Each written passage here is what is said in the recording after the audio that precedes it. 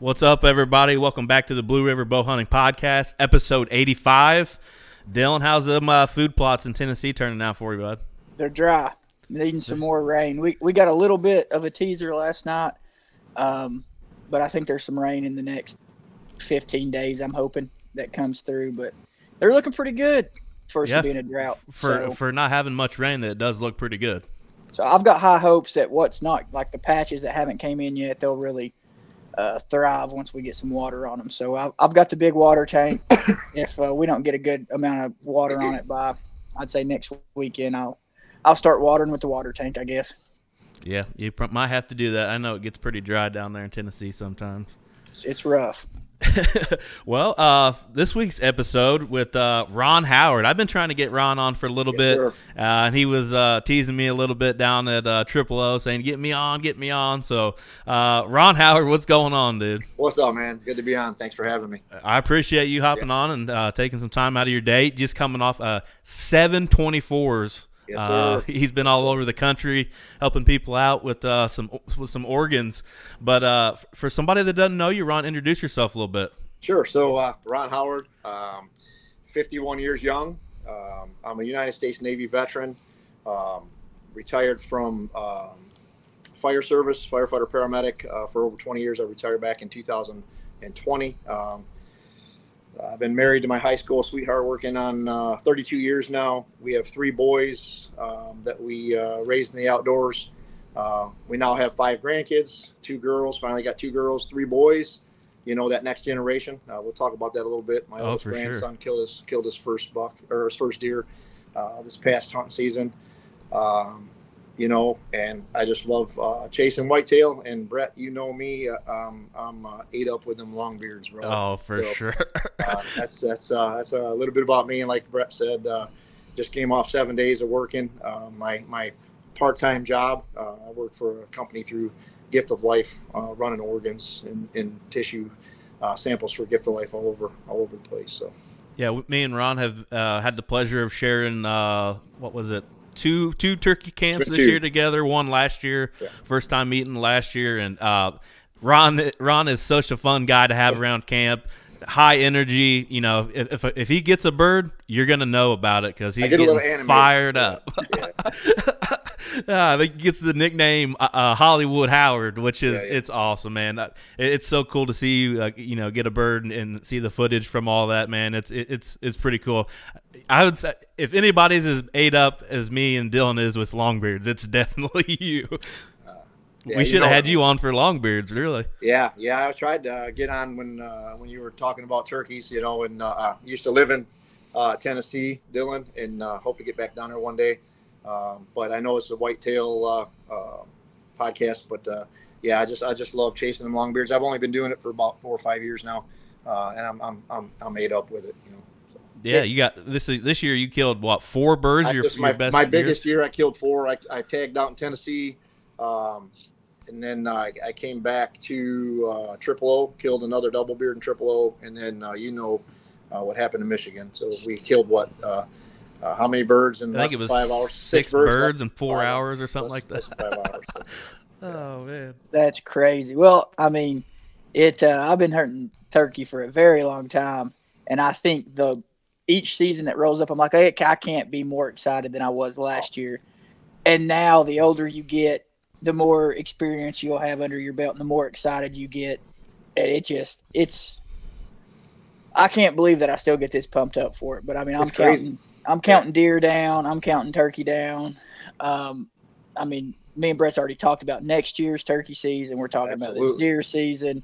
And then it's just, does it ever stop? Because it hasn't for me. I about crashed my work vehicle a couple times this week. There's on my route to and from where I dropped my work vehicle off. There's still birds strutting for hens around me. Wow, that is crazy. Yeah. Putting on a show today. There's a field, and I was talking to Vic. And back in the springtime, the same field, there's about 7 strutters with a handful of hens, and they were still out there today. Wow. I'll be knocking on some doors here real soon. So. Absolutely. And that's in Michigan where you're at? Yeah. Man, I don't know what because I've been ate up with longbeards since I was 13, 14 years old, and I'm just south of Michigan, and it never like that state never came up in conversation when it came to turkeys. And I get that question a lot from people that I have a turkey tattoo, so they're like, "Where's your favorite place to turkey hunt?" And Michigan is it's so birds, hard man. to freaking Yeah. it's so hard to beat that. Don't get me wrong, Dylan. Tennessee is very badass, trust me. Absolutely. But there's just something different because the times that me and Ron get to go up and hunt Michigan, it's well over in Tennessee. You're talking the end of May, the beginning of June, and they are still hammering. Fired up. Oh yeah. It's awesome, man. What part of Tennessee do you come down and hunt? I hunt. I'm not sure. You know where Crossville is? Yeah. So I lived just east of Crossville in a town called Grandview, Spring City. About I know where halfway. Spring City is. Like kind of between Knoxville and Nashville. I'm closer to Knoxville. Okay, yeah. Spring City's roughly about an hour and 10 from me. Okay. Yep. So not far at all. I cut my teeth down there. I moved down there. Didn't know anybody, and I pretty much only hunted TVA land. And my first year down there they were still 3 birds that year, and I tagged out on TVA land by myself, pressured land. It was a blast, man. This year a combination private and TVA. I got a buddy down there now that I met before we moved back. So yeah, I love it down there. You can find good deer out there too. I mean, there's good deer. He's been pretty successful to kill some nice bucks down there. And I didn't realize it, but he hunts a lot of the kudzu flats, and he just finds monsters in that kudzu. And I didn't even realize that was a thing. You know what I mean? I've heard they love to summer in the kudzu. They do. That's where he does his preseason scouting in the summertime. He finds them in them flats, and then he goes and hunts them up. During the rut. And he's been pretty successful with some nice. I was surprised. There's some nice deer down there. Well, see, so once you get like to that area and kind of branch further down, you get into more ag land. Like you get some farmers who actually have an adequate amount of actual ag, But yeah, I've heard about the kudzu. I've heard that like a dude scouted it and then got down in the cut, and he said it was like tunnels just everywhere. Oh yeah, like they were just running around like almost like moles back there. And I was like, that is crazy. That is crazy. Kind of the same conversation.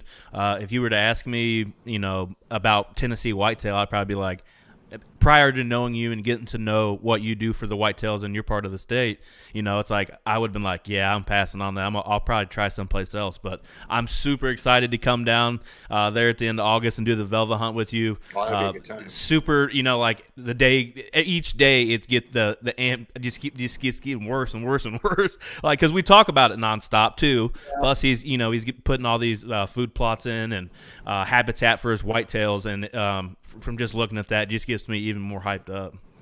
We definitely do, and I've stepped up the, I'm not just calling it the strut zones anymore. We're calling it the rut and strut zones. I went through and I drug probably 3 foot on both sides of those. What would you say? They're what, about 8-10 foot normally? Yeah, like something like that. So I went through and I've done, another 3 foot on both of that, and I've implemented keeping them like I keep dragging them, because the turkey with the babies have, I guess, we started cutting that food plot in, and I always wait as late as I can to do food plots because I have a ton of turkey that nest in my fields.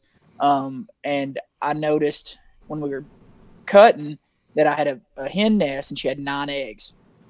All of them had, they'd been out for probably about a week or two.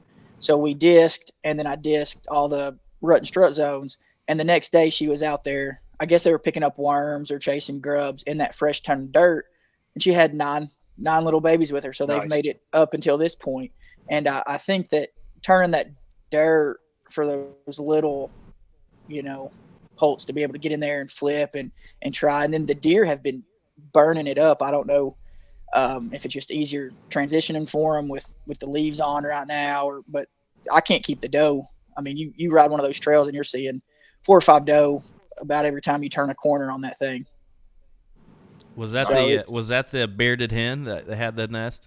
No, I've not seen her, so I don't know where she's went to nest. There's 2 of them. There's one that's got a real thick beard, and then one that's just got a pencil beard. And I had her at 4 yards this year. I couldn't believe how close she got to me, but she was so fired up. She came in to fight. And that's awesome. it's been one heck of a turkey season, and all this work that we've done up until this point is paying off. So now it's got my mind just running even faster. And like, well, I was out there on the Bobcat, and it's like 10:30 the other night. Just had the headlamps on, burning that midnight fuel. But it all pays off, I think. So absolutely, it's good to see when it pays off too. You know what I mean? It is all that hard work. It's neat to just try to build something in your mind and be like, well, I've hunted for this long. In my opinion, they're going to do this, and then you go and build something, and they're doing exactly what you want them to do. And it's not just to kill them out of, I mean, if we kill a big buck up there this year, that's awesome. Sure. But if I have healthy doe and I'm getting the fawns, stuff like that. And what I've done is I sent Brett a video the other day. They was cutting hay, and we left probably about 6 acres of high grass. And I'll take the Bobcat and I'll go through that, and I'll drop bucket and drag, just not rip it up, but I'll lay the grass over so that the little turkey and the fawns can run those trails and not be exposed in a wide open field. And that's paying. It's just like little things that people don't think about. Those deer will just eat it up. Yeah. That's absolutely awesome. Well, Ron, you just got back from, not too long ago from Canadian bear hunt. Let's hear some details and, kind of play it out for us. Well, I'll start by saying, so I was on my way home, and my wife, she's apologizing to me. I'm like, what are you sorry for? She goes, you didn't get a bear. I'm like, no, you don't understand. It was, as far as going on a hunt and not coming home with an animal, probably the best hunt, hands down, I've ever been on, right? And Vic's been talking it up since before COVID. This has been a long time in the making. Vic was setting this up. So Vic has been going up there for years. It's an outfit, but Vic's like family with these folks up there. So he gets like his certain week he gets in the spring and in the fall. So he's been trying to set this up for years. COVID hit. We couldn't go. Technically, I've been on a bear hunt prior, my first bear hunt. Victor took me to Arkansas with Claire. She's got some guy that's got some private land down there. Didn't see any bear. Good time there too. But this was my first Canadian bear hunt, right? So Vic talked it up, and he didn't disappoint. I caught some of the biggest pike, biggest bass I've ever caught in my life. Of course, from water to pan, ate them up right there. Spent a week in country, no cell service, no electricity, no Wi-Fi, no internet, and man, I didn't miss it. We had a generator if we wanted to charge our batteries and things of that nature. We had lake water pumped in the house, So my second sit, I saw my first bear on stand. Chris LaBarge was filming for me. I was about 12 foot off the ground, set up to bow hunt. And I didn't even take my bow off the hook. I want this bear to come in and get in the bait. He didn't quite come in. He hung up about 30 yards out, bow in hand, gun in hand. Maybe I could have taken a shot, but I really wanted him to get in the bait, get that, that footage. Yeah. He winded us a little bit. He went off. It was the only bear I saw from stand. Of course I was jacked up, Chris, bear, of course I was jacked up. Didn't see another bear on stand, but I chased trail cam pictures, right? Chased trail cams and bait that was hit.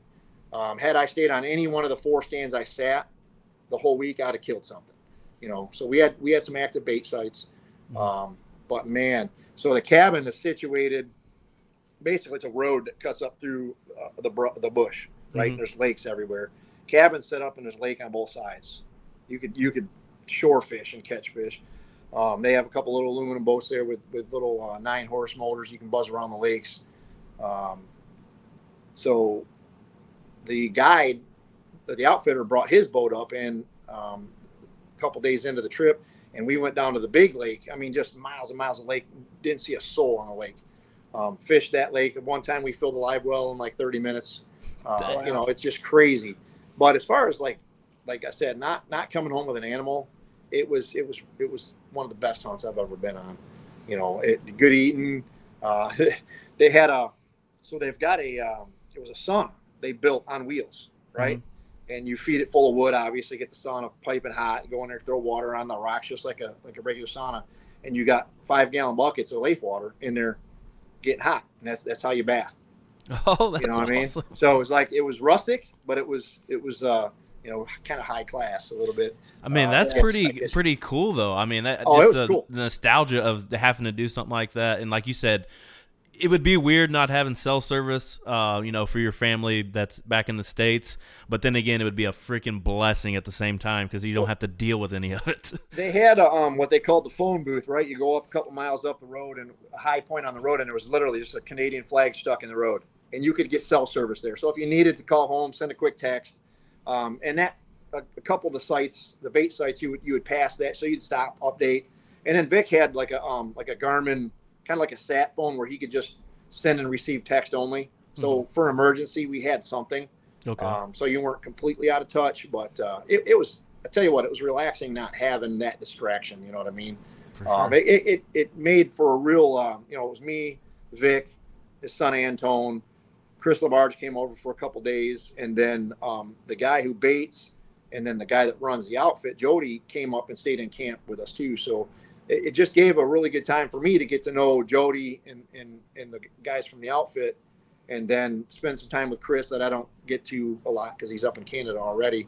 Yeah. And get to know Antone, Victor's son, a little bit more. So that distraction taken away allowed for some of that, sit around the campfire, tell some stories, you know what I mean? So it was a good time. Oh, I can imagine those stories around that campfire were pretty good. Oh, yeah. And then, of course, if you don't fill your tag, that tag's good. We're going back in the fall. We're going back in August anyways. So. Yeah, you're going, I believe, the same time period that I'm going on the velvet hunt. Okay, yeah.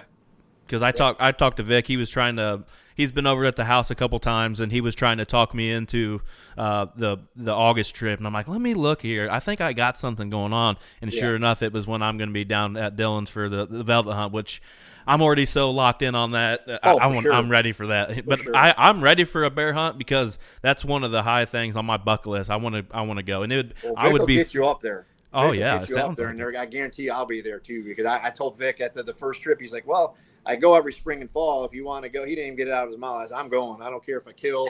I'll come up and film somebody. I'll come up and cook for somebody. I don't care. I'm going, man. It was a good time. It sounds like it, man. Kind of brings me into my next kind of questions is Crimson Trail. Kind of sounded like a Crimson Trail kind of outfit, like all you guys going together. Talk about how you got involved in Crimson Trail and how everything's playing out. All right. So I kind of started filming the moment my kids started hunting with me. You know what I mean? Mm-hmm. And a lot of dads do that, I'm sure. And it was a cheap camera. Some of it's probably even on DVD now. I don't even know how to get some of that transferred over. But so I just started running a camera. When my kids became old enough to hunt, I didn't hunt. I sat with them. You know what I mean? So I filmed them. As they grew older and I hunted more on my own, then I got into the self-filming. And not to start a show or anything. I just filmed. I like to archive that stuff. Yeah. And then it was through the Nexus program. You talk about that a lot on here. Mm-hmm. I met Chris and then Kurt Reynolds, who he's not an ambassador anymore. He's up in Canada as well. And just through the Nexus program is really, and we can touch base on that too at some point, but that's really what has allowed a lot of my opportunities is just meeting guys, social media. Like me and Vic didn't even know each other personally until probably 4 or 5 years ago at the Triple turkey hunt. And it was just through the Nexus program. But so anyway, Kurt and Chris invited me over. They were trying to start something up in Canada called Cedar Ridge Outdoors. We did that for a little while. We have a YouTube channel. We had a YouTube channel. Chris or Kurt hooked up with another guy and they kind of broke off and did their own thing. So it was just me and Chris for a little bit there. Me and Chris were trying to get Cedar Ridge Outdoors built up, and I had collaborated with Vic over the years anyway. Vic has filmed me a lot of hunts. I've been on Crimson Trail through Vic filming me anyway. So it was kind of a natural transition. Vic reached out to me and Chris individually and asked us if we'd be interested in just joining Crimson Trail. And of course I'm like, man, yeah, just say the word. And Chris, kind of the same thing. But Chris wanted to talk to me first, make sure I was all right with it. I was like, Chris, let's go, man. Let's join up. We're already there. We've done a Kentucky hunt together. Me and Vic have done numerous, between bear, turkey, and other hunts. Me and Vic have already kind of collaborated. So it was just like a natural transition to join Vic's team, and it's just like been awesome since. I think we have So between Chris, Vic, Brian Wenzel, and John Ruiz, we have 4 editors, just knocking it out of the park. So yeah, that's really how me and Chris got on Crimson Trail. That's awesome. Yeah, you guys are doing a hell of a job. I go back and watch. I think the other day I had it on there, and I watched turkey hunts from the first year we met in Michigan. Watched those 2 episodes that you guys put together on that, and then I think it was Brian's I was watching, and just everybody does a remarkable job with editing, and it's kind of cool that you have multiple editors like that to kind of put their own spin on things. It's nice, man, as being a whole, you know. Yeah, they all have their own spin and their own perspective on it. So you get, you see what Crimson Trail puts together as a whole, but then you see the individual editing, and it just I like the storytelling, man, really is what it's all about. Mm-hmm. And like I said earlier, I don't have to kill. I will come film you and be just as stoked about a kill, and that's, Chris came over, he filmed me. Antone chases Victor around all the time, and mostly films. Every time I've hunted with Vic, he's never killed. I don't know how many years he's not killed a turkey in Indiana, but he's filmed me killing turkey. But that's what it's about, Oh, for sure. Coming together in our Michigan thing. That's that's a 3-4 different team collaboration right there. You know what I mean? And we're just all handing cameras off, filming, getting people on birds, and just handing the SD cards around, and guys are just putting episodes together, man. That's what it's all about. Absolutely, man. That whole, I guess we could talk about that, because I've talked to Victor on here about it before. That camp up there with the Mid-State Outdoors guys, I cannot emphasize that enough. It is incredible. They do an incredible job of hosting, putting you on birds, the camaraderie, the food. I mean, it's all like next level on every aspect of it. It's unbelievable to those guys. I just couldn't imagine not being a part of that now. Like, oh man, meeting those guys the way I did, which was through social media. Me and Zach kind of trading hunts, and then they had a turkey camp, and I went there twice actually. The first year I went up there, and then he was like, "Hey, next year I'm thinking about kind of building this up a little bit, inviting Vic and Ron and some of those guys." I'm like, "Let's do it!" And then to turn it into what it is today, it's unbelievable. Yeah, for sure. It was a good time. And we're actually, so me, Vic, and John Ruiz, they're coming to my place, and then we're shooting up there for Zach's 3D shoot in July. So that'll be a good time. Absolutely. We're gonna all take our recurves up there and shoot some traditional. So that'll be a good time.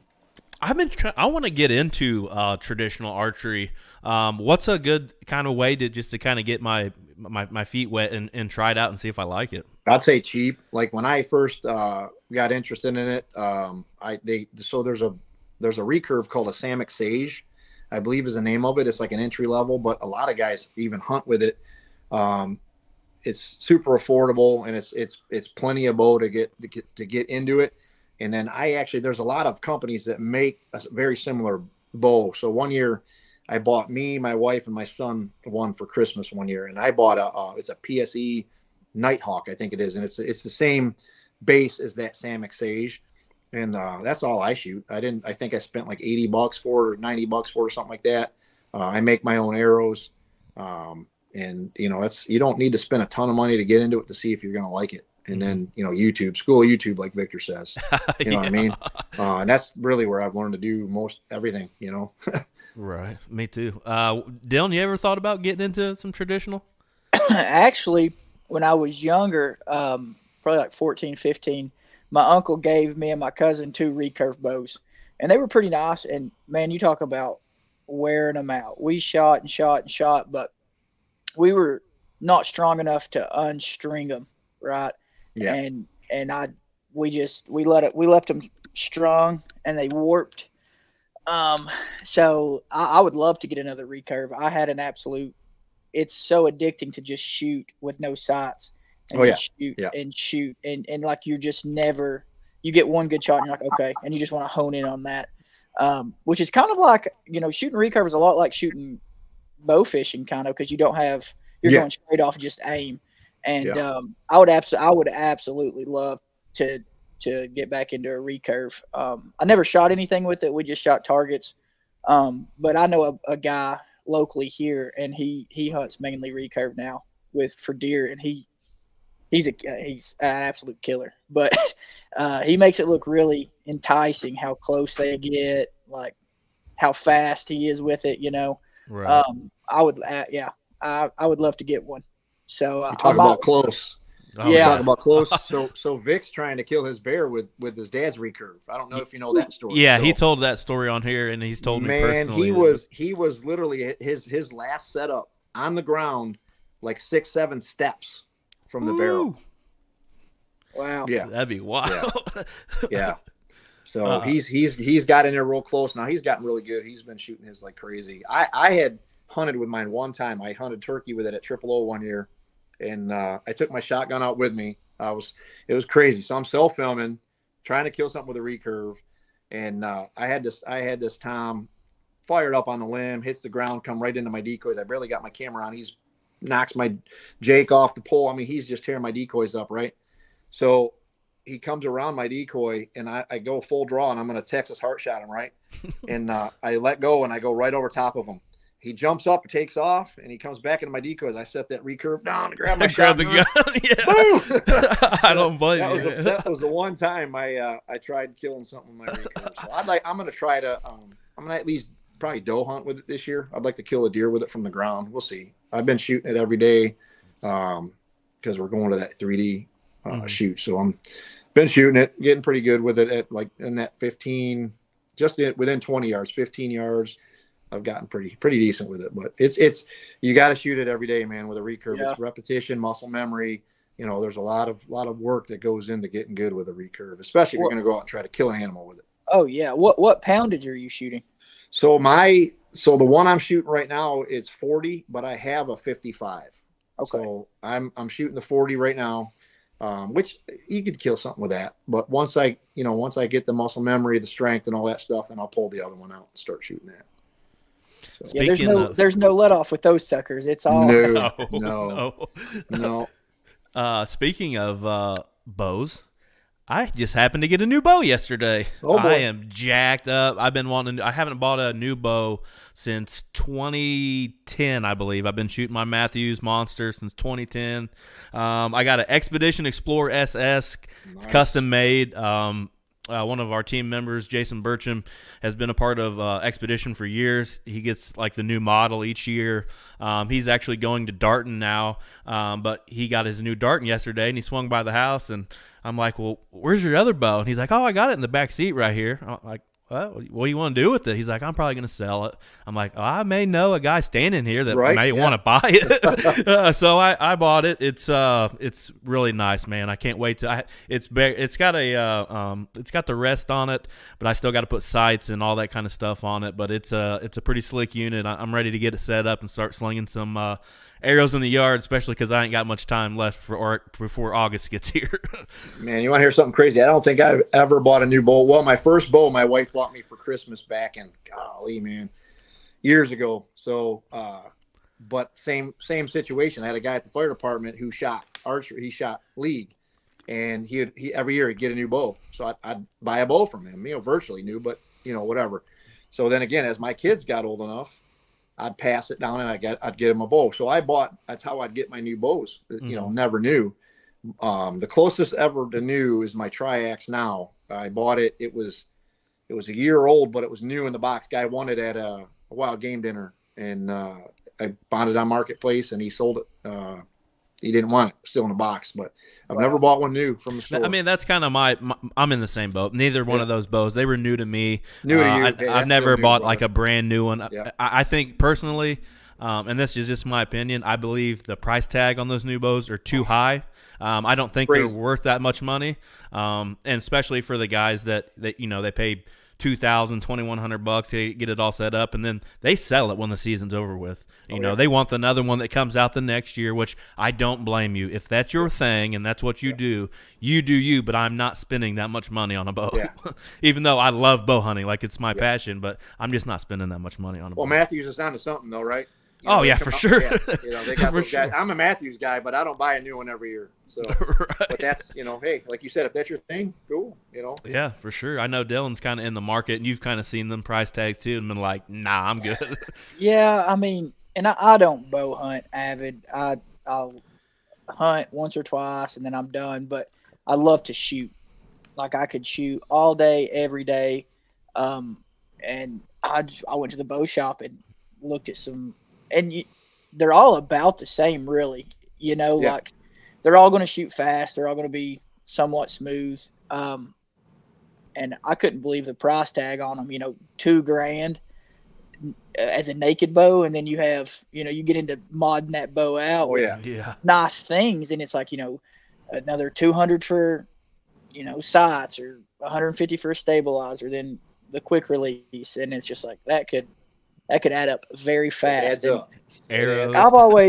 I've always just bought, like, knew somebody selling a bow like you guys. Yep. You know, they were getting a new one, and I'd be like, hey, I'll buy it, and then it sets after, you know, 2 hunts, and I'm just like, well, I'll sell it, and I'll get, you know, I'm done with bow hunting. I'll just wait until muzzleloader, and then here I am, you know, like, done this for 10 years, the same exact thing. You think I would just get one and keep it, Right? Yeah.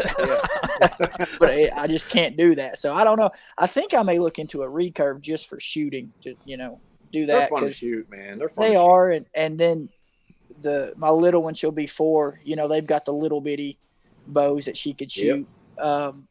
That is simple enough for her to really enjoy and get out there and do with me. So I may end up doing that route, and then just making one of these crossbows last this year for me, and then potentially I could see myself getting into bow hunting, you know, kind of dabbling in it more. But this East Tennessee weather keeps me out of the woods until it cools off. It's so tough, man. It's tough. It's hot down there. It is. That is tough. So I was telling Brett, you know, our velvet hunt, it was like 90 something last year. Oh, I know. Yeah, I'm man. hunting in shorts. Yeah. I hope Blocker makes some shorts, because that's what I might have on. Yeah. I might have to use my finisher pants, as light as they are. Just use those. Something, man. Let's talk about some deer hunting in Michigan. You know, kind of set it up. Like, you know, how did you get into deer hunting up there? Well, like most people, my dad took me hunting for the first time, bought me my first gun, Marlin 30-30 lever action. You know, so Dad introduced me to hunting. We would do the typical opener a gun, you know, over the weekend or week, mostly public land. You know, he had a friend here and there. We'd hit some private here and there, but never really killed anything.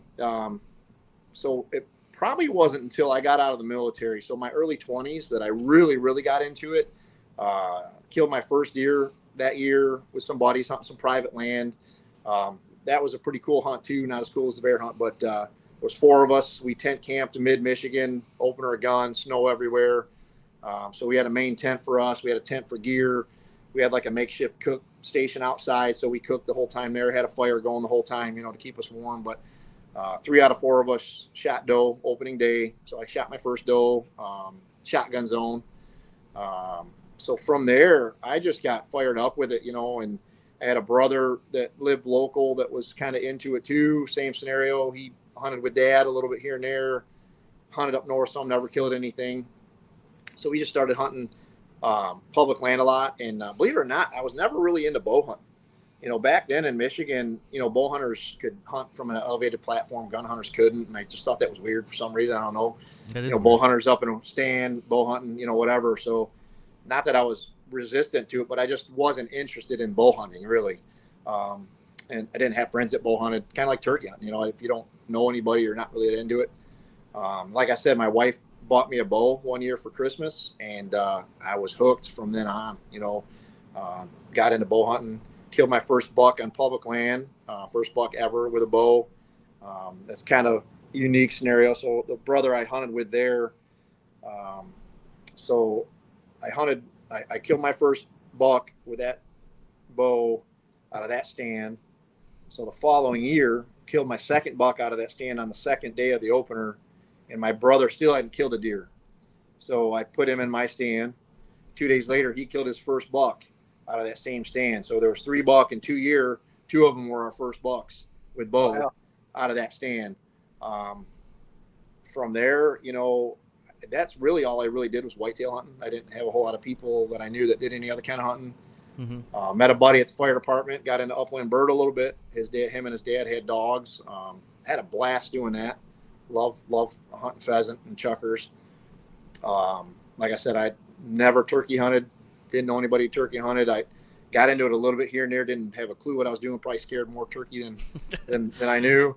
It wasn't, like I said, 4 or 5 years ago through the Nexus program. Just met some outstanding turkey hunters that took me under their wing. No pun intended. And then from then on, man, I've been fortunate killing birds every year. Killed 5 years? I've killed 3 double beards, unheard of, right? Wow. You know? That's just been fortunate and blessed to be with the right people at the right time, right scenario. Ate up with turkey hunting now. When the kids started getting old enough to run around with me in the woods, I got into squirrel hunting. And this is a plug for anybody trying to figure out how to get a kid in the woods. My thought was squirrel hunting, small game, any kind of small game hunting, they can run around, they can be quiet, they can be noisy, they can step on branches, they can go out when it's not cold. And they love it, man. I would, you know, they learn woodsmanship, they learn deer sign, and then it's not just squirrel hunting, right? They're learning all kinds of stuff while they're out there. And they had a blast chasing around. You know, I'd shoot a squirrel at fall. They'd put it in their, you know, by the end of the day, their vest is like this, you know. So I really got into small game hunting when the kids were little.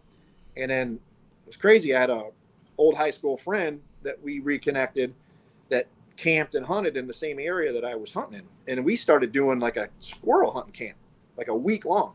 There would be a big group of us that would set up campers. The old timers would be cooking the whole time, and we'd be out chasing squirrel, cooking fresh squirrel on a pan over the fire.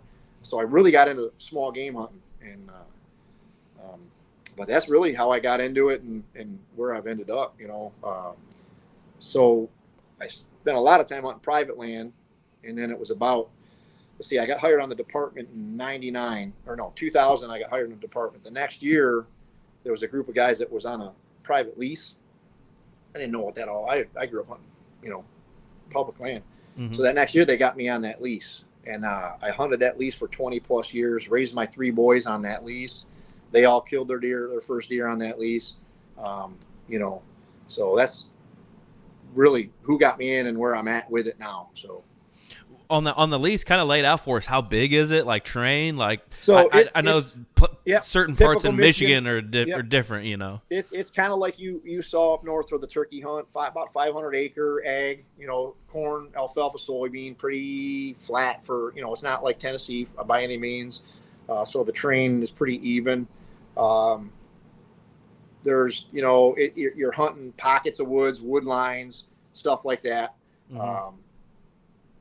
It's like I said, 500 acres, and I think there was, man, at one time I think the farmer ended up having about 17 people on it though, so it kind of got a little overhunted a little bit over the years. Yeah.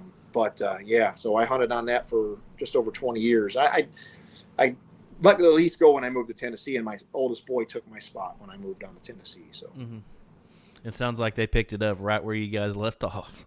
Oh man, so yeah, let me tell you, man. So that phone call was pretty cool. I wasn't around, and I get a FaceTime from rewind. So I start hunting this land, and they weren't old enough to hunt. So my oldest boy becomes of age in Michigan. I think back then it was 14. Opening day of the youth, opening morning. So opening morning, we get him in stand. Sun comes up, and here comes a shooter any of us would have shot, right? Nice 8-point coming in, and he's got the gun, and it's on film, and you can hear me, go ahead, you know, all right, he's shoot, and you hear him messing with the gun, and come on, son, shoot. I can't shoot, so all right, hold on. Gets in another shooting lane. All right, son, shoot. I'm trying, so I take the gun from him. Well, you know, over safe, right? When I got up there, I didn't rack the gun all the way forward, so I kind of blew the opportunity for my son. Anyway, he kills one that evening, a smaller buck. You would have thought it was bigger than that first buck, though. So he kills his first buck, his first use hunt on that piece of property. So my middle boy ages up, and Michigan lowered the age limit to 12. Same stand. He's in the same stand, opening morning. 2 bucks come in, can't get a shot on it. Has an opportunity, his first sit. he shoots one later, like when he's 16, he shot a doe or something like that. 14, 15, shoots a doe. And I'll get to that story in a minute. So then my youngest boy, Michigan waives the age limit, and he's 8 that year. And my kids grew up shooting guns. I'm confident that he can kill at 8, you know, and it's a parent or guardian discretion kind of thing. Right. So we take him out, and he's hunting a different spot. So he shoots a doe his first time out, you know, and he's like, Dad, so I'm the youngest to kill a deer, huh? So I have to explain to him and humble him, you know, it's Michigan, changed their law, son. Don't get too cocky. But that weekend was the weekend him and his middle brother shot their first deer together. So that was kind of cool. And I'll get to my grandson in a minute, but then fast forward to my youngest son. He's aging out of the youth hunt. He's 16, last hunt, sun's going down, cameras in the bag, right? Because it started raining, low light. And while we're sitting there during that hunt, he looks up and he sees a tree ahead of us, got pegs screwed in it. Well, over the years I had moved, but same general area. So I'm able to share with him 20 years of hunting this spot, and that tree with pegs in it is where his oldest brother shot his first deer on the first youth hunt. And now he's aging out next to that tree at 16 of his last youth hunt, and he drops a 12 point. Oh, wow. Camera's in the bag. Dad, there's a deer in the field, and he pulls up on it. He's, I'm going to shoot. And I get the camera up enough that the camera sideways, you can see the muzzle blast, and he drops a 12 point right there in that field. And then, so fast forward again to now, my oldest boy takes my lease when I moved to Tennessee. He takes my spot, and my oldest grandson turns 8, and they're hunting in a ground blind over in the alfalfa field, and he drops a doe at 8 years old. And I get that FaceTime of my grandson, my oldest boy, and a deer. So it just came full circle, you know, from me getting this lease, growing up hunting, raising my boys on that property, all of them being able to kill their first deer on that property. And now my grandson kills his first deer on the same piece of property, you know, 20 years later, you know. That's freaking awesome, man. And it shows the traditions and the bloodlines, just, you know, running deep, man. I mean, that's an awesome story, man. Awesome. That's what it's all about, man. You know, the memories that probably flood when, you know, you just go in there and just watch the sunrise. I'd say that's kind of sentimental. Yeah. Yeah. I was able to go back, was it 2 seasons ago, and turkey hunt with my oldest boy. And we sat over one of the fields, and that's, like you said, that's all. Like, killing a turkey would have been a bonus, right? But just sitting in that ground blind with my adult son, you know, watching turkey and deer come through this field, and just the memories. And it wasn't just me. All those firefighter guys, we all raised our kids together on that property. So the youth hunt weekend, there would be probably 3, 4, 5. One year, Seth, there was probably 4 or 5 teens that killed a buck on the youth weekend, and 4 of them were in velvet. Because in Michigan, our youth hunt is early, so you got the youth have an opportunity to kill a velvet deer there. And so sitting in that ground blind with my son, just, you know, just the memories flowing of that piece of property, and I mean, that's what it's about. You know what I mean? Oh, for sure. I cannot wait to get my boy into it. He hadn't really. Oh, absolutely. He's shown a lot of interest. Yeah. He definitely recently he wants to go turkey hunting next year. He wants to go turkey hunting hard. Deer isn't really his thing just yet, but if he's anything like me, it'll get him just as hard as those turkeys do. Oh yeah. But you made a good point with the squirrel stuff. I'm gonna try that. I think get him out there shooting squirrels. Anything you can do to get them in the woods where they can be, you know, noisy, they can be fidgety, they can move around. It doesn't be like preseason scouting, hanging stands. My kids were hanging stands. Funny story. My kids were hanging stands with me when they were 5 years old. My oldest boy, we're setting up a stand on public land. I am up in the tree, and this is probably pre-lineman belt and all that stuff. So I'm up in the tree. I got my hands around the tree. I'm clipping the tree stand, and I can't move. And the seat does this. Boom. Oh. Spit teeth out. And my son's like, Dad, were those teeth? Yep. But, you know, he was 4 or 5 years, 5 years old, I think he was. And I hung a double set there, and I'd tie him into the tree with me. But anything you can do to get a kid in the woods. I hear people all the time, I want to take my son or daughter hunting. I want to take my son or daughter. Take them. Yeah. Even deer hunt. Take them, put them on a ground blind. If they blow a hunt, who cares? The biggest thing is make them want to come back and do it again. For sure. And don't like pester or pressure them to not like it. Well, that's why I haven't really done it yet. He's 7. He'll turn 8 this fall, and that's just kind of how I am with it. I'm not going to be like, all right, get in the truck, we're going. Like, I want him to be like, hey, can I come with you, sort of thing. Because even with the sports stuff, we don't pressure him into it. We ask him, hey, you want to play baseball again this year? Yeah, I want to play.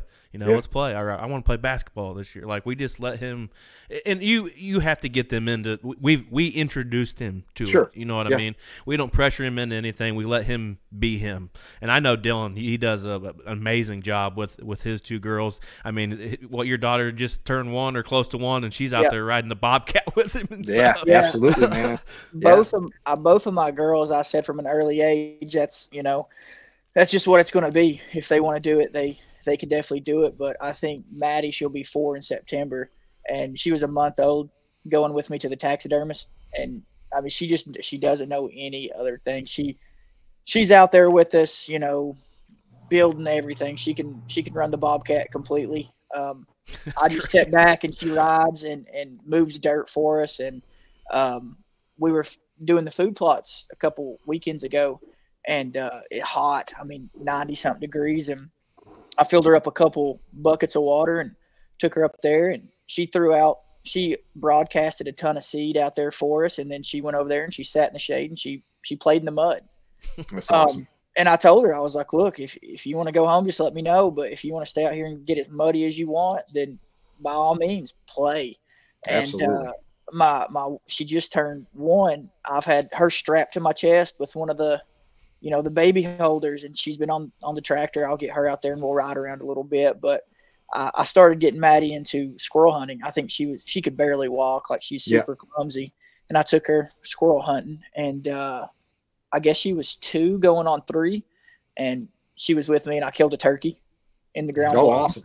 That's awesome. Yeah. And now I take her, she'll go on deer hunts. And I try to time it to where, like, it's not super cold. Sure. But like you said, I'll take the heater and I'll put her in the ground blind, and we end up playing more than anything, picking up sticks and stuff like that. But if you make it fun for them and core memories, that's something they're going to hold on to. And like, that your boys killing their first deer there, then seeing their, kids kill their first deer, that's going to be forever a memory that goes down. So, I think you're right, man. Anything you can do, like, we'll have Maddie out there with us, just letting her, we're cutting small shooting lanes is what we're doing. And she'll be out there just moving sticks, throwing, riding the track. We just let her, we'll be like, hey, what do you think about this? She'll tell you. I've got videos of her before we shot the velvet buck. I was like, where do you think we're going to kill a deer at? She pointed right up to the corner. She said, probably up there at that field. And then we shot the velvet buck up there, So, and you talk about going to be some killers. Like, you learned, self-taught, and then you're teaching your kids. So they watch you and they're learning, even if you're not teaching. Sure. I've learned that, like, just because you're not trying to explain something to them, they're watching and they're learning. So I've been big on just trying to enjoy it, take my time, and enjoy her wanting to go. Now, I joke about it a little bit, but I was getting on to her the other night. I was like, hey, you're going to have to start listening. She's like, well, I'll go hunting with you. I was like, oh, yeah, I know what you're doing. Okay, melt my heart. Okay. Yeah. So she's already playing that card. But she at nighttime, she'll be like, hey, tell me hunting stories. So I have to tell her hunting stories, and we bought her lifetime license. So she said, I'm fixing to send off for the youngest one's lifetime license. And before Brett came down, we were talking back and forth about getting the kids hunting. And I believe I'm exactly where you're at. Like, when your kids started hunting, you were done. You wanted to watch them, and all your focus went to that. And I can feel that. So I'm excited for Brett to be able to get some turkey, and that's just, it's a different feeling when you're watching the kid, go through the wood. It's amazing. Oh yeah. I had speaking of not hunting when they're hunting, and my son was the one that shot the 12. He actually shot a 6 as his first buck. He was probably 15, 16. I don't know. And I still wasn't hunting. I was sitting with him, and that particular time I was filming with cell phone. and we're in a ground blind. The sun's going down, and we got a field full of doe come out. And I tell you what, this kid has shown some resilience. He shot that first doe when he was 8, but then he didn't want to shoot a deer again until he saw a buck. He wanted to shoot a buck, passing on doe. I mean, he's 16 years old. Could have shot tons of doe. And this field of doe come out, and we have one gun, and he pushes the gun over. I'm like, no. It's like, your hunt. This is your hunt. A buck could come out. I don't know. He goes, Dad, I want to see you kill a deer. Because I've hunted with him all these years, and I'm not killing anything. Yeah. So, okay, he forces me to so I drop a doe. And then the next morning, we hunted another spot. He was able to shoot his first buck ever. He shot a 6-point. So the same weekend we killed deer together. But that was another one of those hunts. He's a teenager now, and it was still one of those hunts where it was cold, man. It was cold as can be. Like, I wanted to get down, but it's youth hunt, trying to get him his first buck. It's 9:30 in the morning. Sun barely up had come up, and he's like, Dad, I'm cold. I want to get down. It's your hunt. This is your hunt. Mm-hmm. What do you want to do? I'm not going to make you, no, man. I used to tell them when they were little, hey, wiggle your toes. We'll sit a little bit longer. You know what I mean? Yeah. But he's like, Dad, I'm cold. Hey, it's your hunt. If you want to get down, we'll get down. I don't, like you said, it's memories, make them want to come back for more, or make them want to enjoy it. But that's what it's all about, man. And you not making him sit there and be cold. If you'd have made him sit there and he shivered, the next time maybe he catches the forecast on the Weather Channel, and he's like, hey, it's gonna be too cold for me to go. I'm sleeping in, boy. Yeah. Yeah. I remember being younger and just bundling up and going out, and that's kind of how my dad was. He wasn't going to make us sit there any longer than what we could, because he knew we'd probably fidget too much, and that really, I think, helped not put a bad taste in my mouth for if you go out, there's going to be mornings you go out and you sit for 15, 20 minutes and you kill. I've had those, and there's going to be mornings you go out and you freeze your toes off. Yeah, you don't see anything. But some of those hunts where I've just froze all day, me and my buddies have laughed in the stand, or just, there's always something that you can walk out of the woods with that you didn't go in, and that's memories. And if you do it right, then you're going to build a great portfolio of just hunting to go back on. Yeah, I never get back to the truck and think, man, that was stupid. I shouldn't even went. I wish I'd have stayed home. Yeah. Yeah, right. I never get those much. I always appreciate my time being able to hunt, because there's so many people that don't get those chances like we get, or places to hunt. Like you said, got to hit public land or something, then you're fighting with all these other people over a spot. And I've been very fortunate to hunt some places and with some people that just, stories, you could just tell stories all night long on stuff like that. You know what I mean? Yeah. Go ahead, buddy. For the public land, if you oversleep a little bit, I woke up and it'd been 10 minutes before shooting light, and I'm fortunate enough to be able to walk out the front door and hunt. But, going back to, like, you never are like, oh, I wish I hadn't come. But there's been mornings you probably slept in and be like, dang, I wish I'd have got up and went. Absolutely. Absolutely.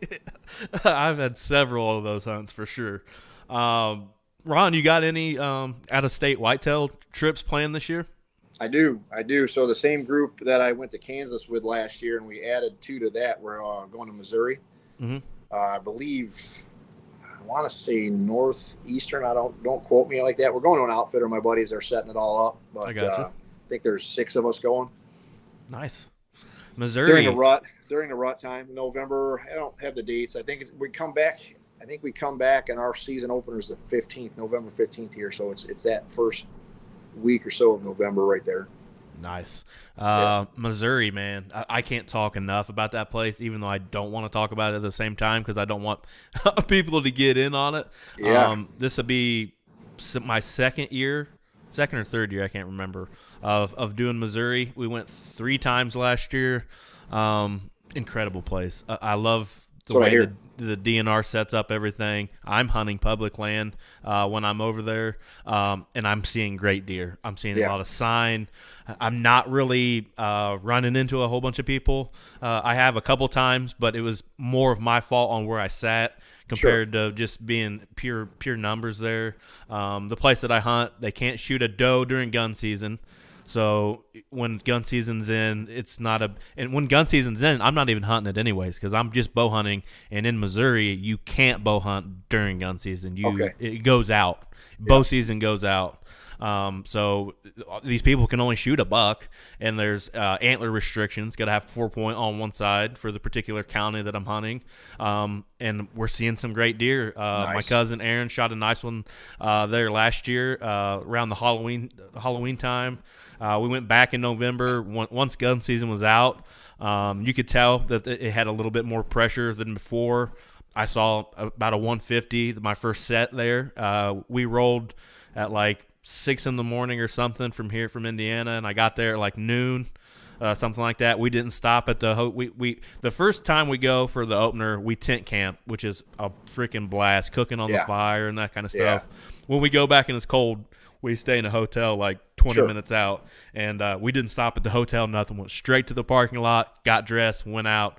And it's different on those out-of-state hunts and hitting public land like that. It's just a whole nother feeling of excitement.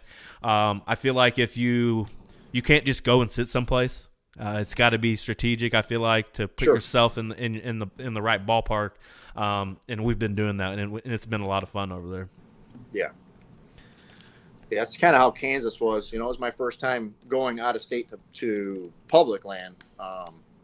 And it was a good time. There was 4 of us went. Guy shot like the second day. My buddy stuck one and couldn't find it. I think the deer kind of did a funky move when he released, and he kind of shouldered it. They couldn't find it, and then we all saw deer. And they I guess they tell you, especially Kansas, from what I gather, if somebody kills, put somebody in that stand.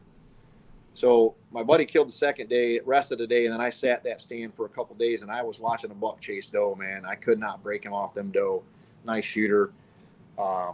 So going into the last day, I had watched these deer where they were coming and going across the field. So, hunting 101, right? I'm going to move my stand, do a move.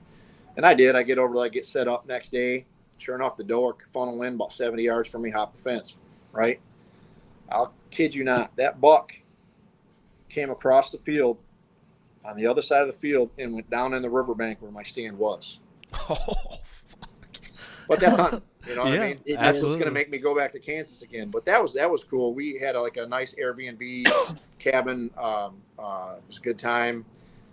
Like I said, we all saw deer. A couple of us had opportunities. We applied for points this year because we're doing Missouri. And we'll get back to Kansas once we get a couple points to get probably a different area. And then that same group of guys we started putting in for Iowa. Once we have enough points, we're going to try to draw Iowa. So how are you prepping for these hunts? Are you e-scouting, talking to somebody who lives there? So our group had never been to Kansas, but 2 of the guys know a group that have been. So they're trying to get as much information as those guys would give, right, I guess, without dropping pins.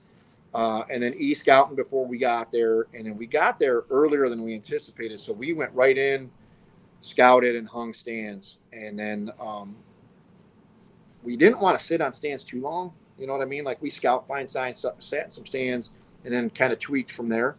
I sat on my stand probably a little too long because I was seeing deer, but doe. So that's when I made the move out of my stand. And then my buddy had sat and then moved. That second day was a good move because he killed. Pretty much just e-scouting, talking to guys that have been there, trying to get as much info as they would be willing to give, and then just hit the ground when you get there. It's hard to go to some place new and not know exactly how it lays because e-scouting can be a little bit different once you get there and see eyes on it. Maybe it's been cut before. Yeah, absolutely. It's hard. So it plays a different fact. It's frustrating, but it's neat though. You know what I mean? It's a good time. Yeah, for sure. It kind of takes you back to the age of hunting before trail cameras, right? Absolutely. Because you don't know what's coming through there. You don't know how, your imagination can go wild. So that comes back to those squirrels hopping through. Your heart starts beating real fast. And so that would be an absolute blast. I've actually thought about a couple of my farms not running any cameras and just going in. I may not run them this year at all. But I don't really have anywhere to hunt right now either. So yeah, I did that 2 years ago on one of my honey holes here. Didn't run cameras, and it wasn't really on purpose. I was really busy with work, like just couldn't even hardly get time to do anything. And I ended up killing a giant there. Didn't know, kind of one of those things like, had I known, there was actually another deer there that was bigger, but I didn't know it until after season. After I killed the one that I killed, I ended up putting some cameras out. Just wanted to see what was there. I was curious.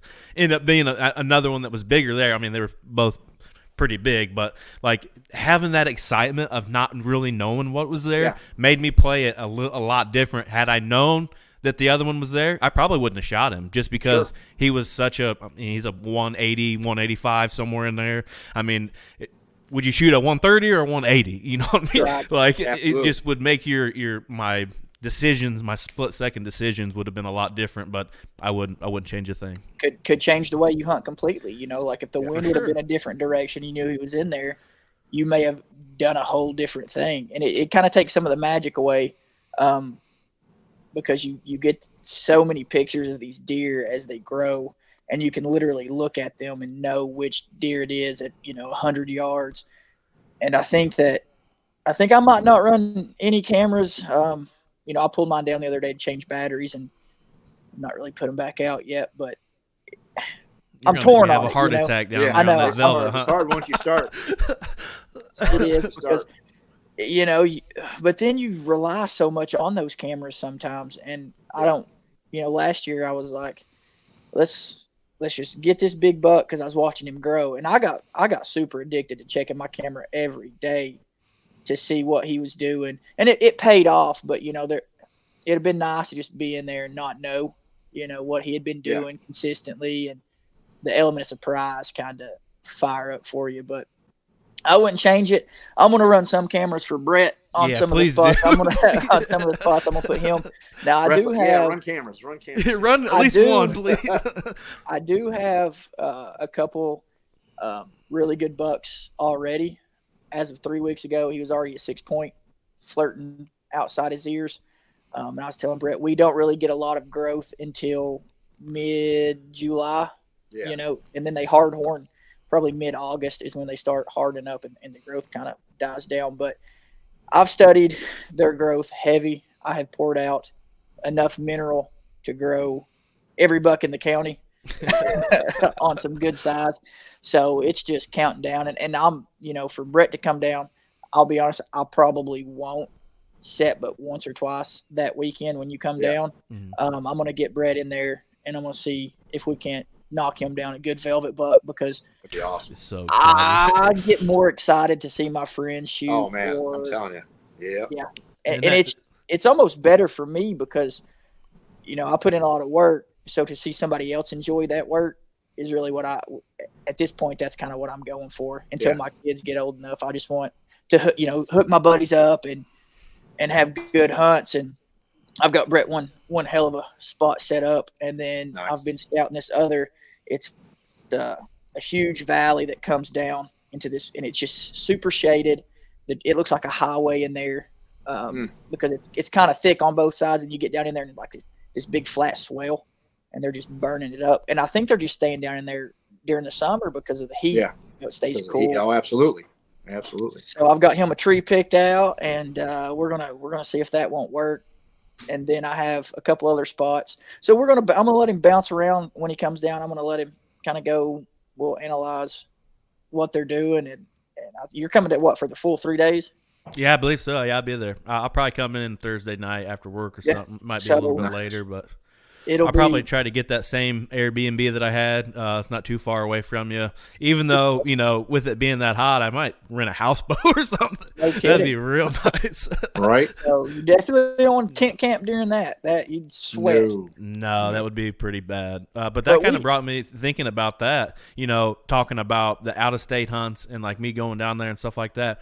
What do you do as far as equipment goes on your out-of-state hunts? Are you like a lock-on, saddle, climber? What do you use? So this for Kansas, there was 3 of us. We got set up with the XOP, the run and gun XOP sets, and then another buddy had something from a local guy here in Michigan. I don't even remember the name of it. I probably wouldn't know it if I knew. So pretty much lock on, and we bought those brackets, so you could just hang the bracket, slide it in, but we never used them. I bought 3 of them, never used them because they were so much easier just to tear down and move. I sat in a saddle at the last ATA show I was at. I'm leaning towards maybe trying one, especially if I get back into doing some public land hunting here, because I think it would be a little bit easier and quicker if I could, wear the saddle in and not have to deal with hanging the stand. I know you got the platform and all that stuff with the saddle, but I don't know. So right now it's the XOP. I've got 4 sticks. I get plenty high enough with those 4 sticks. If I need to, I can add an 8er to one of the sticks and get a little bit higher. But I'm getting plenty high enough with the setup I have. Actually, I used it in Canada too, as my set, and then I hung above me. I hung just another hang on for Chris to film from. But yeah. Yeah, my platform for my saddle is XOP. My sticks are the XOP X2s, which I would highly recommend those sticks to anybody that's any type of game. They're so light. They're incredible sticks. They're the best sticks I've ever used. And then actually, just a couple days ago, I got a new XOP lock on. I just want another tool. To use, you know what I mean? I got the Vanish Evolution or something like that. I think it's around 10 pounds. Yep. I really wanted the Cold War, whichever one was like 7 pounds. I really wanted that one, but I want to start doing it with this. I'm doing the run and gun setup with the backpack straps and all that sort of stuff. And I think that's what I'm going to take down to Dylan's. I'll probably take my saddle just in case I go someplace that I hadn't put a lock on in yet or something like that, or if it's like, hey, man, I saw a buck run across the road in here yesterday on my way to work or something like that. It's like, oh, I'll go in there after him, or something like that. It's just nice to have all those type of tools. Absolutely. I may already have like I was telling we had kind of a Blue River bow hunting cookout sort of on Sunday. We had several people over and just talking hunting and stuff. And I may buy another XOP. I may have like 3 or 4 of them just to be able to run wherever. And I'm probably going to buy a couple more sets of sticks because I may have on my Hancock County property, I may have two lock-ons, and then I may just carry the sticks in, or it just, there's so many combination of things that you can think of. But I just want to have so many tools to be able to pull it off. Yeah. I get pretty deep in all that stuff. Oh yeah. XOP should give me a sponsorship at this point. You guys run camper tops or anything while you're traveling for hunting? I know when I had a camper top on my Super Duty, that thing was amazing just because you could get everything in there. It was in the dry, and you had all the room in the cab. Especially if you had buddies going with you. I don't have a bed cover or a camper top yet, but I'm seriously thinking about getting another one just because of those road trips. I know we just came back from a bow fishing trip, and having a camper top would have been amazing as far as coolers, gear, bows, because you can lock it, not have to worry about, moving stuff from the bed of the truck back into the cab. I have a bed cover, thank God, and my tailgate lock, so that – but I just got I had my Ford F-150 for years. It kind of took a crap on me, and we got the wife a pretty nice car, and I kind of relied on some buddies the last year or so when it comes to trucks, and then Daddy finally got him one a couple weeks ago. I got me a 2019 Dodge Ram Bighorn Edition. It feels good to be back in a pickup. So I can only imagine what I'm going to get into. I'm actually thinking about getting like the decking system, where I can just pull it out and there's drawers, and it just having a drawer. It was super nice. I'm thinking about diving in and getting one. Yeah, my last truck had a camper top on it, and I just replaced that truck, and I didn't think I'd miss it as much as I do, but I do. I got a tonneau cover for this, and I wish I wouldn't have spent the money on a tonneau cover because I missed the camper top. Like you said, you can put everything you want in there, lock it all down. Like Vic got a new truck too, and he got a new camper top right before we went to bear camp, and good thing because there was 3 of us in his truck, and we could just put everything we needed to put in there, lock it down, and had all the room in the cab that we needed, I knew a guy. He took the camper top, right? But he made this, I guess it was plywood maybe. Yeah. And he would put the plywood down, then put the camper top on top of the plywood, and he had cutouts to work it. And he put an air mattress on top of that. Yeah. And then he had almost like a built-in deck system, that he had made himself. So all of his gear, everything like that was under him. He could lock. He had sliding windows, And he was like, I don't worry about camping at public spots anymore because I'm literally sleeping right in there. I've seen some elaborate setups in that. Like they put like some of those lights in that just run on batteries that you can just click them and turn them on, and they're in there making with a Milwaukee setup, making coffee in the morning in the bed in their truck. Like you can get pretty deep in setups like that. Which when we go to Missouri for their opener and we tent camp, I enjoy the tent camping because you can camp pretty much anywhere on public land. It does kind of get sketchy sometimes leaving your tent. Sometimes I have like my scent lock bags and stuff like in the corner of my tent. Probably not the smartest idea. I probably should have put it back in the truck. Not thinking, trusting people way too much. Sure. But just that feeling is a little bit different of hunting in a camp like that. I mean, we're literally walking from camp right out the back into the woods. I like that. That feeling is pretty fun, man. I like that. Well, buddy, I appreciate you taking the time out of your schedule. Especially working 724s. I'm sure you're pretty wore out, and I appreciate your time and coming on. Had a blast talking with you, buddy. Well, thanks for having me on, man. I appreciate it. Tell everybody where they can find you and Crimson Trail on the old social media. Well, me, Facebook, if you can find me, because there's a lot of common names out there, but Ron Howard, also Rustic Fireman, do a little bit of woodworking. You can check me out on there. Instagram, Rustic Fireman. Crimson Trail, you can find us on Facebook. You can find us on Carbon TV. It's a free app you can download and watch us for free on Carbon TV. Well, I appreciate it, buddy. We'll be back again next week for episode 86. Dylan, we're getting awfully close to that 100 mark. We're going to have to figure out something pretty special for the 100 mark. I wonder if the 100 could be something when you're down here, huh? It could probably be pretty close to that time period. That would be pretty cool. I could just bring the whole setup down. Yeah. That'd be pretty sweet. That would be pretty sweet. Cool. Might be something we have to get into. But we'll see everybody. Go check us out on YouTube, Spotify, anywhere you can find a podcast. We're there. Go give us a like and subscribe, and we'll see you back here again next week for episode 86.